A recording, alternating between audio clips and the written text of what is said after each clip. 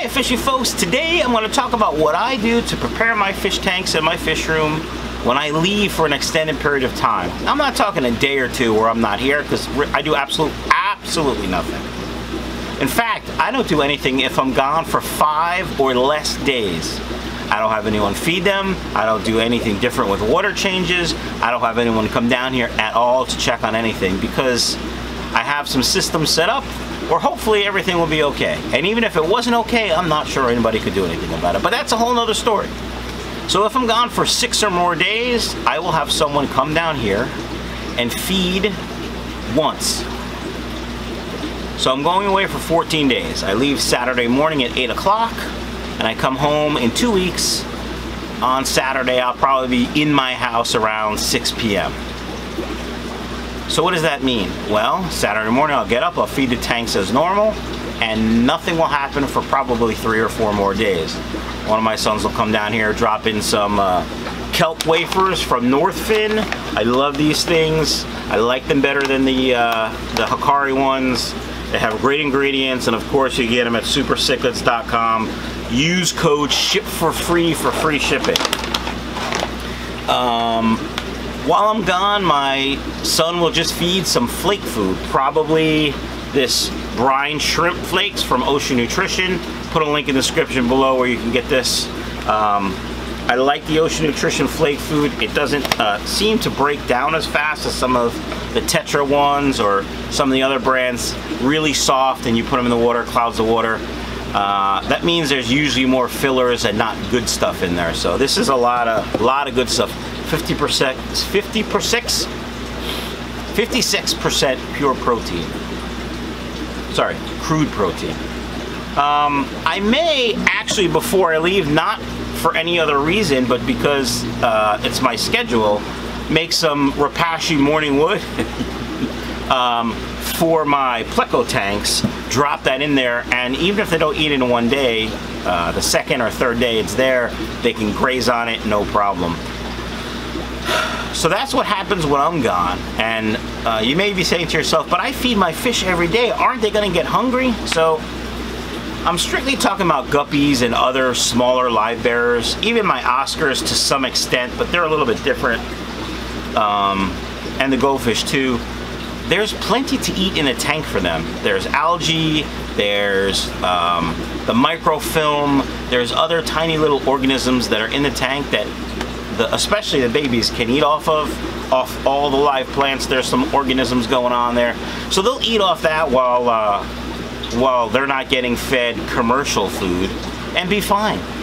But like I said, I don't do anything if I'm gone for 5 days or less, because in the wild, fish don't get food every day probably. I mean, that's just how it is. The key to this is having healthy fish to begin with. If your tanks aren't healthy, you might have some problems. That just goes back to proper husbandry of the pets you keep or the fish you keep, and making sure everybody is healthy. Buy them from a reputable source. Quarantine them. Give them medicines if you so choose to. If you don't. But my fish are healthy. I know my fish can survive 5 days without food, without me giving them food. Now, what about water changes? Well, mine's on an auto water change system. I don't change that while I'm gone. I change the same amount of water while I'm here, while I'm gone, approximately 10% daily. What about you? What are you gonna do? Some people like to do a large volume water change right before you leave. I wouldn't do that. You don't really want to change anything right before you leave because you're not there to see the results. So if you're leaving on a Saturday and you want to change the water on, say, Thursday, that's fine. You have all of Friday to see if there's any problems. Maybe you forgot the dechlorinator. Maybe something happened with your pH and it changed. And that might affect your fish. Now, all those things shouldn't really matter when you change the water if you're doing it right. I'm not here to tell you how to change water.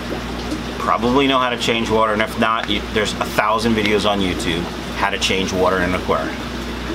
But you don't really want to do anything different, like I said, before you leave, because you don't know what the effect is going to be. So I like to leave things the same.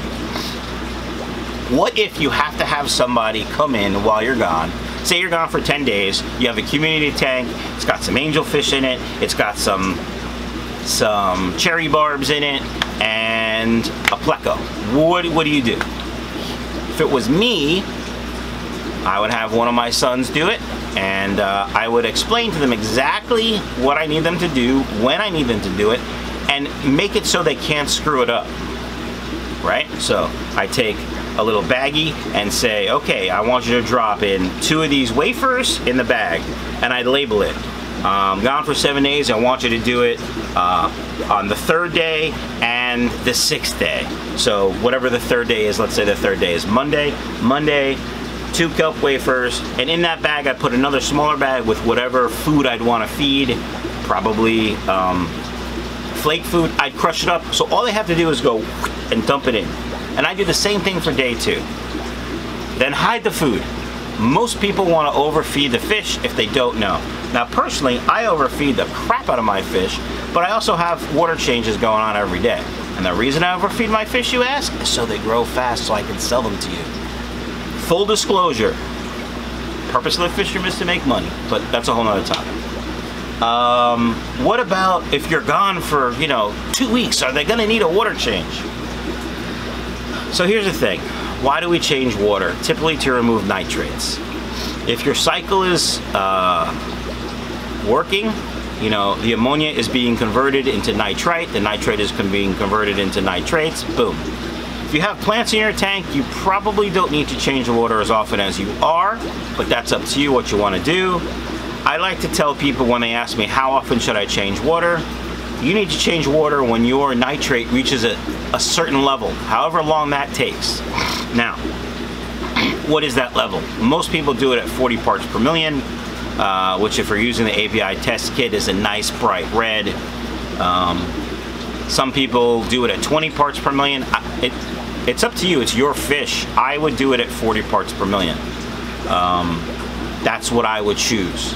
And what you have to understand is, if you have a 20-gallon tank with 10 guppies in it, let's say 10 male guppies in it, and it's planted, and you feed the same amount every day, in most cases, your nitrate level will go up the same amount in the same amount of time.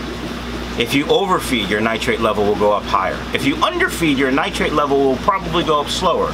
If plants die, if fish die, that all changes the equation, the calculation, if you will. So when do you change water? When you're on vacation? I probably won't have anyone change my water, because you probably don't need to, because you're going to be feeding less, so there's going to be less nitrates created. Hope this is making sense. I don't really want to go into how the cycle works. That's going to be another video, I'm sure. All right, let's summarize. Me, this is what I do in my fish room. This is what works for me. You can do what's best, what you think is best for you, because in most cases that's what is. So if I'm going away for 5 days or less, I do absolutely nothing. Nobody feeds them, nobody comes here and checks on them, nothing. If I'm going away for 6 days or more, I'll have somebody come down here and feed every 3 to 4 days. I label the tanks with what I need fed if it's something other than flake food. I leave the food out on my workbench, which hopefully will be cleaned off for them, so it's easy. I tell them only use this food. Now, I trust my kids that they're not going to add extra. Most people in your house that don't understand, oh, those little fish only get that little food, they're going to be hungry. They ate it in 2 minutes. They're hungry still. Hide the food, because people will overfeed, and that'll be detrimental to your tank. What do I do if I have fry? The same thing I do if I don't. Absolutely nothing different. There's plenty to eat in a tank for the fry. There's algae, there's biofilm, there's other microorganisms, so they'd be fine. What about plecos? Nothing. There's algae, there's biofilm. If there's wood in the tank, which there should be for the algae, they can snack on that. It's delicious. I think that's about it, guys. So that's what I do. Me, Mike, from Michael's Fish Room. What I do if I go on vacation or I go on a business trip. If you have any questions, shoot me an email, michaelsfishroom.com. for all your guppy needs, and soon plecos. Hope everyone has a great day. I know you love the shirt. See ya.